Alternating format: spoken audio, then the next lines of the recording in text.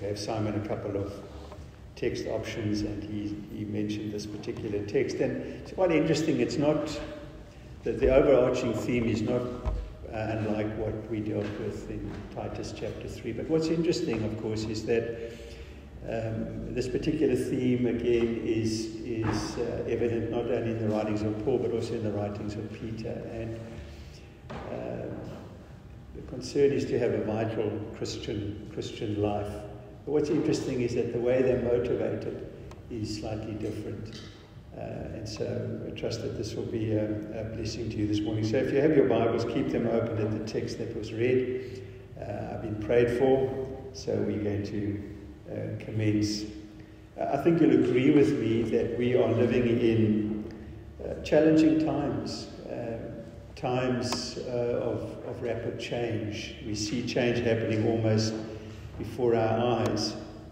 But it's important to recognize that the early church that we read about, for example, in the book of Acts, was planted in very challenging times, pre-Christian times, and pagan times, not much different to modern post-Christian times that we live in. There's a lot of talk about spirituality today, but that doesn't mean necessarily pursuing Christian truth.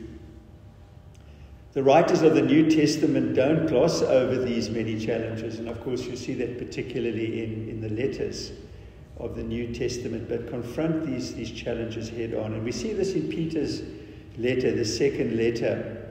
It was a very challenging environment. Not only was there this paganism that was so prevalent as well, but Peter in this particular letter, and I'm quoting from 2 Peter chapter 2, he mentions there the prospect of false teachers. In the Old Testament he said there were false prophets. He says, but days coming when you are going to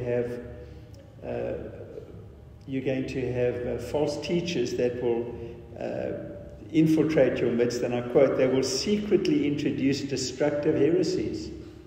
Secretly. Wolves in sheep's clothing. And so the threat is not only out there, the threat, my friends, is also inside the church. And they will promote depraved conduct. You see, they won't preach the gospel.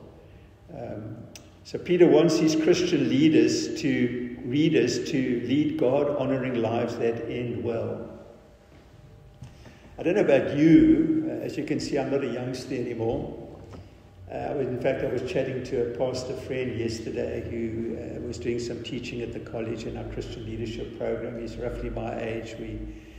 The finish line is getting nearer and nearer. For some of you youngsters, you can't see it. For us, I see some of you. But the overarching concern, we want to finish well, don't you? I want to hear those words, well done, good and faithful. And it's not guaranteed. It's not guaranteed. We hear all the time, don't we, of people that stumble along the way, that get sidetracked. And so Peter wants his readers to finish well, no matter what stage they're at. And the key to fulfilling this, according to 2 Peter, is very simple. The key to finishing well, he's saying, is to grow spiritually. That is the focus of our text this morning.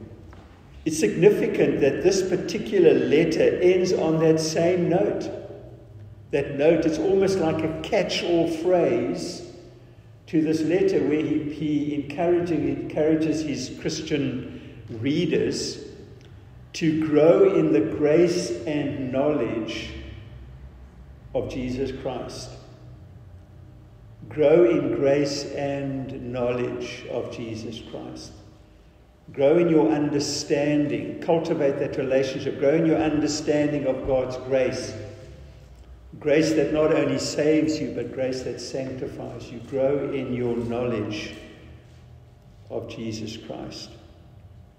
And perhaps your response this morning is, well, that's easier said than done. But I want you to listen to this morning because I think to the text, because I think there's really encouragement in our text this morning. First of all, spiritual growth is enabled. Peter reminds his readers, I'm looking at verse 3 of our text, that God's divine power has provided us with everything we need for a godly life. God's divine power has given us everything we need to grow spiritually. And what an enormous encouragement. Everything that we need. But of course it's important to note that this promise is only for those who truly know God. If you look, for example, at the way Peter deals with this, he says, if you look, for example, at verse 3, he says, His divine power has been given to us everything we need through our knowledge of Him who called us by His own glory and goodness. This promise of divine power, this promise of everything we need, my friends, is only for those that truly know God. I wonder how you would describe what it means to be a Christian. Well, one of the ways Peter would define it is that a Christian is someone that truly knows God. I think, for example, of Jesus' high priestly prayer recorded in John chapter 17, verse 3, where Jesus says, "This is eternal life, that you may know God and Jesus Christ whom He has sent." That's what it means to be saved. That's what it means to be a believer, is to come to truly know God. Not just know about God, but have an intimate relationship with God. And that's why Peter says and concludes his letter that we would grow in the grace and knowledge of our Lord and Saviour, Jesus Christ, who has called us through His own glory and goodness. You know, when you fall in love, perhaps you've been in love. One of our graduating students is recently engaged and getting married, and he just talked about the fact that he just wants to spend all his time with his fiancée, wanting to get to know, looking forward in a few months' time to getting married. That's what it means to know someone, not so. And when we think of the glory and the goodness of God, I think in that prayer of confession we talked about the unimaginable sacrifice that He made for us. We want to get to know Him. We want to spend time with Him because of His goodness and His mercy and His grace. So this promise, my friends, it's a glorious promise, but it's only for those who know God. In 1 Peter, in verse 4 of our text, Peter points out that this divine power fulfills God's very great and precious promises. It's good to know, isn't it, that the fulfillment of God's promises ultimately are not dependent on you and I, but it's dependent and assured because God's divine power fulfills them. One translation describes these promises as God's magnificent promises. It's not just God's promises, it's God's very great promises. It's not just God's great promises, it's God's very great promises. And my friends, there's some glorious promises in the Word of God. I think it's so sad, isn't it, when we run after the things of this world, the promises of this world, the allurement of this world, which, my friends, it doesn't ultimately satisfy us. It doesn't last. And so what Peter is doing here is reminding us of some of these great and precious promises. And those promises include, verse 4, deliverance from, and I'm quoting, the corruption of the world caused by evil desires. That's one of God's great promises, that we will escape this world, this evil world, this world filled with corruption caused by evil desires, which in turn will enable believers to participate in the divine nature. That's the promise. God's divine power is going to ensure that that happens. Participation in the divine nature, you can understand. I know there's some students here, there's been quite a bit of debate about what that means. But what it certainly doesn't mean, people of God, that we become divine. All right? We're never going to become gods. We are made in the image of God. Christ, on the other hand, was the very nature of God. Rather, I think in the context, as one commentator argues, this refers to the immortal life that we will share one day with God when we have fully escaped the corruption of this world. I believe it was Pastor John MacArthur. Some of you will be aware of his ministry. He's a man now, I think in his 80s, and he's been a faithful warrior of God for many decades now. And I believe it was him who said, the one thing he's looking forward to most in glory one day is that we will be done with sin. And a pastor like that, he's seen the ravages and the devastation that sin has brought, and the misery, and the corruption, and the heartache. And so, my friends, here we have this promise that a day is coming when we are going to be delivered from these things. There will be no more evil, no more corruption. And we will share the very life of God for all eternity. Peter alludes to this promise later in his letter in 2 Peter chapter 3. He says, but in keeping with God's promise, there's that language, we are looking forward. Notice this, he's speaking as a believer. We're looking forward. What are we looking forward to? A new heaven and a new earth. Free from sin. Free from corruption, where righteousness dwells. You see, my friends, this present evil age, it's characterized by corruption and evil desires. Our brother this morning who led us in confession mentioned that. There's the struggle within. But God has promised us a new heaven and a new earth where righteousness dwells. And the good news, according to Peter, is that God has provided us all with the power we need to prepare us for this heavenly destination. Given the reality of this provision, this divine power, God clearly wants you to live a godly life.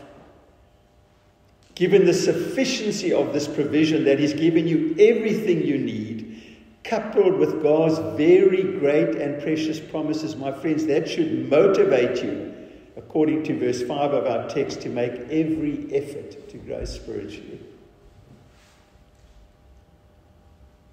As we think about these things, we are motivated. Peter's point isn't so much that spiritual growth requires great effort, but rather, given the extent of God's provision of divine power and the magnificence of His promises, this endeavor warrants great effort. It's worth expending energy, given God's provision and God's promises. Well, Peter goes on to define what this spiritual growth looks like. He not only provides the power and the promises, but also the program, or as one writer says, the pathway to follow. Because, my friends, this process of spiritual growth is not an arbitrary thing, not something subjective. So Peter spells out the process in verses 5 to 7. Peter provides a list of virtues which interestingly contain virtues also found in so-called Hellenistic moral philosophy of the day. Lists of virtues that encourage people to live a good life. And so, my friends, there's, amongst other things, we're called to live lives that are virtuous even in the eyes of others. We are to be good citizens. I talked about that last week. But what's different about Peter's list is that his entire list is given a Christian orientation. It begins with the term faith and ends with the term love, neither of which are found in Hellenistic virtue lists. They don't talk about faith. They don't talk about love. Peter's list begins with faith because, my friends, as you know, faith is foundational to the Christian life. It's worth noting that according to verse 5 of our text, believers are commanded to add to your faith, not to add faith. It's not something that you need to conjure up. Indeed, according to the opening verse of our text, verse 1, Peter writes as follows. He talks about through the righteousness of our God and Savior Jesus Christ, believers have, and I quote, received a faith, a precious faith. We've received it. Yes, my friends, we are called to believe, but that's a gift of God. It's a gift of God.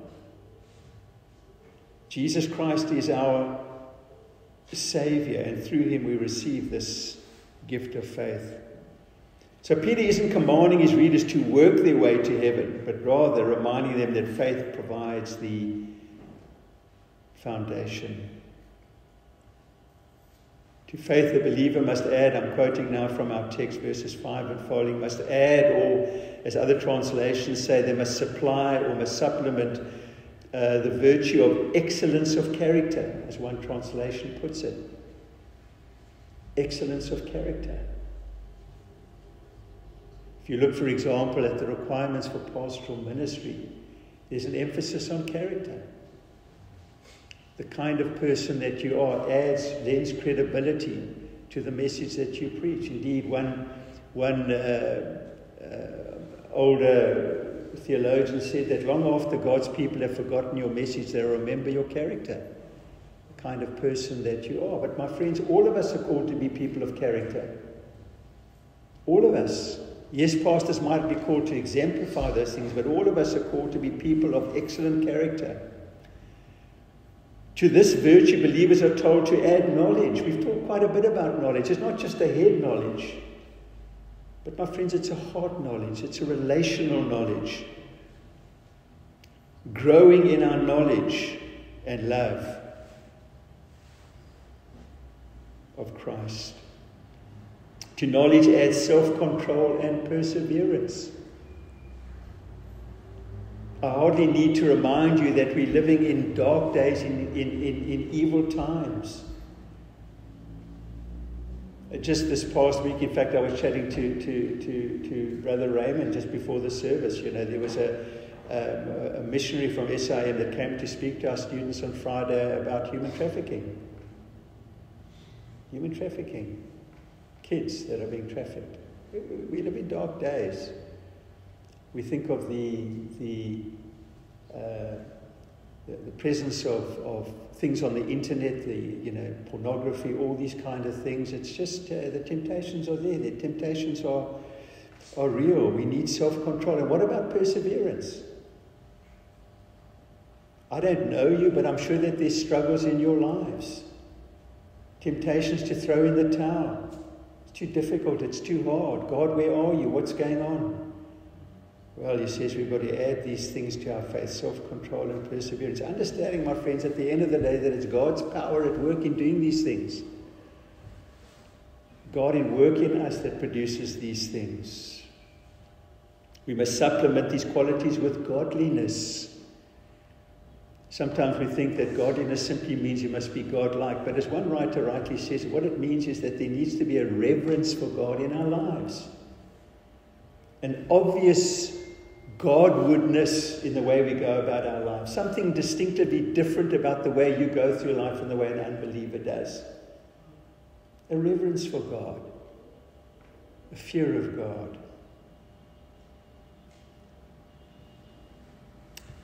Paul concludes by saying that these must be supplemented by mutual affection, or brotherly love, as some translations said, and love. Because, my friends, it's not just the vertical, but also the human, horizontal relationships that are important. The danger given the world in which we live is to withdraw from society, withdraw from the world, because it's evil out there. And yes, we need to be wise and we need to be careful. But remember, Jesus calls us to be salt and light. To have a presence out there that people can see, that they might glorify God on the day that He visits us. We are commanded, my friends, to love both God and neighbor. Well, these are the things that we are to add to our faith. Neglecting any of these virtues will hinder spiritual growth. Neglecting God's provision of power will likewise hinder your spiritual growth. Both God's provision of power and His program of growth are important. That's why Peter outlines them here for us. These qualities, not surprisingly, are in stark contrast to the morality or the immorality of the false teachers that Peter describes in 2 Peter chapter 2. Clearly, my friends, there's more to the Christian life than just being saved and going to heaven. God wants you to prepare for glory. He wants your eternal home of righteousness to be a good fit, that you will be happy there and content. Thirdly and finally, Peter commends spiritual growth. In verses 8 through 11, Peter points out that this spiritual growth, this growing in godliness, brings with it a number of significant blessings. We will see that believers are called to be mindful of both the present and the future, both of this present life and the life to come. You know, if God had just wanted to save us from this earth, He would have whisked us off to heaven when we believe, but He's left us here, hasn't He? To be witnesses to Him and to testify to the gospel. In verse 8, Peter begins by pointing out that if you possess these qualities in increasing measure, you will be effective and fruitful or productive in your knowledge of Jesus Christ. There's that word again. Effective and fruitful and productive. Isn't that your desire? Peter is concerned not just that believers possess these virtues, but that they are growing in them. Growing in them.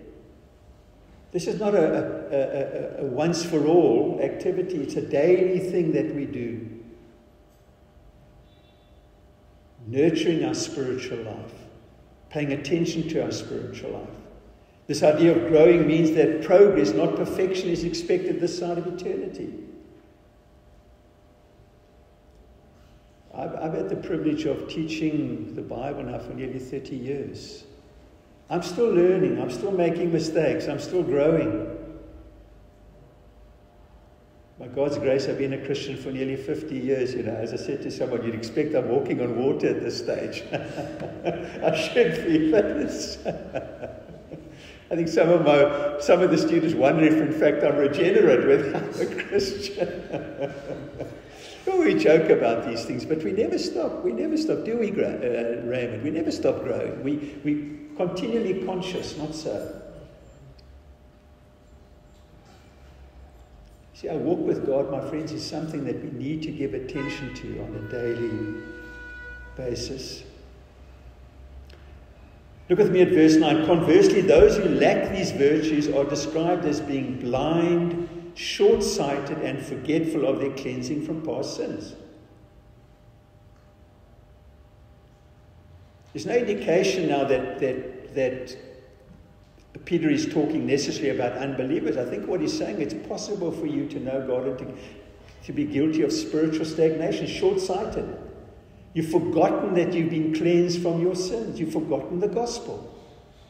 That's why he says in verse 12 of our text, Peter says, let me just read the actual verses there where he says, So he says, I will always remind you of these things he's been talking about, even though you know them and are firmly established in the truth you now have. And it's possible to stagnate. If you look, for example, at the letters to the 7 churches of Revelation, there are churches that are guilty of complacency, compromise. We are rich, we don't need a thing. He says, you don't realize that you're spiritually impoverished and spiritually dead. So Peter commands believers in verses 10 and 11 to make every effort. There's that. It's a different word to verse 5, but it's this idea of being zealous, of having zeal to practice these virtues. Thereby, and I quote, confirming your calling and election. As you pursue these things, you confirm your calling and election. And if you do these things, says Peter, you will never stumble. That word, that construction in the Greek is what we call a double negative. It's the strongest form of negation in the Greek language. It's this kind of idea, you will never, no, never. You will certainly not. There's no ways that you will stumble. Of course, it doesn't mean that you will never stumble in sin, but I think what he means, my friends, is that you will remain steadfast in the faith. And you will receive a rich welcome into Christ's eternal kingdom. And what a day of rejoicing that will be. A rich welcome. Enter herein, good and faithful. 7. One commentator paints the picture of a victorious marathon runner being welcomed to the finishing tape by a delighted home crowd, cheering you on. What a wonderful picture. Peter here, when he talks about spiritual growth, there's no promise of an easy or comfortable life, which is so often what we want. But he promises that it will end well. Well, let me make some concluding comments. The good news is that God has not left us to our own devices when it comes to this spiritual growth. We're provided with God's power, God's magnificent promises, and a very clear program, all of which should encourage us to make the necessary effort to grow in godliness, and in so doing, to make our calling and election sure. One writer says this moral effort, this pursuit of spiritual growth, does not make one elect, rather it demonstrates that one is elect. I know from experience, not personal, but from interacting with others, that it's possible to have saving faith and to lack that assurance. It's possible. There are people that always struggle with that knowledge. It's also very clear that the New Testament teaches that it's possible to have that assurance. And one of the ways in which you make your calling and election sure, which are acts of God, is by evidencing a day-to-day attention to your spiritual life, seeking to nurture it, spending time reading God's Word, spending time in prayer. But I think it is fair to say that if your spiritual life is not characterized by spiritual growth, you can't have confidence that you will be richly welcomed into God's eternal life. There is this concept of nominalism in the Christian life. People that call themselves Christians, but there's no knowledge of God. There's no relationship. There's no growth. Perhaps this morning I'm speaking to someone like this. But it's important to note that your spiritual journey doesn't begin by making that every effort. But it begins with that step of faith, putting your trust in the person and work of Jesus Christ, thereby coming to truly know him. But your relationship with God doesn't end there. See, my friends, if you're wanting to be effective, if you're wanting to be productive, if you're wanting to end well, if you want that rich welcome, we cannot leave. We need to add to that faith.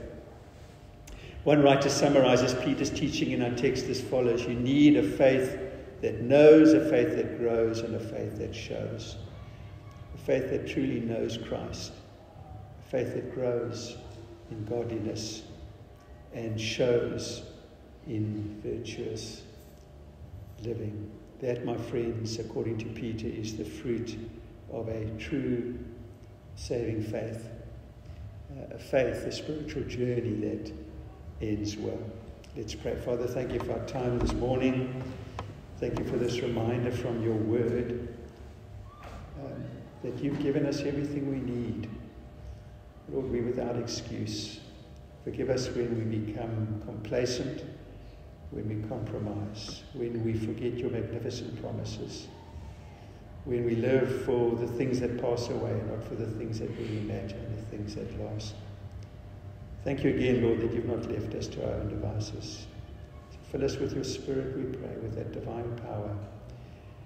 Help us to be mindful of our glorious destiny, a day that is coming, Lord, when we will enter that new heavens and that new earth, the home of righteousness, for all eternity, where we can enjoy and see you face to face. And we pray this for your name's sake. Amen.